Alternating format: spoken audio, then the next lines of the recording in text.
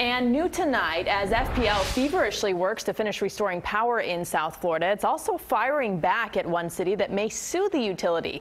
Right now, about 21,000 customers in Miami-Dade County and 4,700 customers in Broward still do not have electricity. CBS 4's Hank Tester is live in Coral Gables on that one block that just finally got its power back. Hank.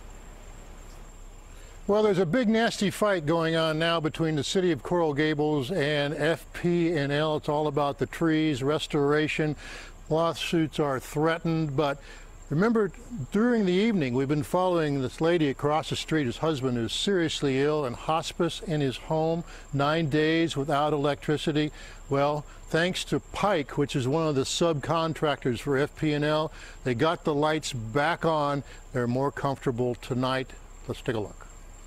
Pike, an FPL subcontractor bringing light to Coral Gables. None too soon for Olga Ghani, her husband, James, in hospice, at home. 9 days with no electrical power. It was desperate.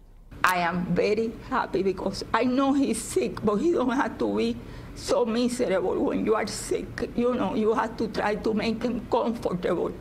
And he wasn't, and it's unbelievable.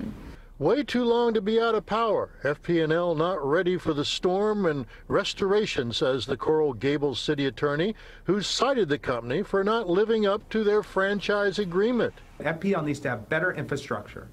They need better infrastructure to be able to deal with hurricanes, better preparation. Lean says FPL dropped the ball when they did not get everyone back on the grid by midnight Sunday night as promised.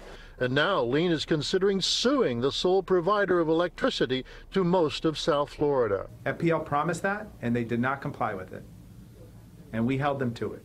The issue, the Gables and Gables trees. This is FPL video showing overgrown trees and power lines. They just don't mix, especially when you put a hurricane into the picture. FPL firing back at the Gables administration.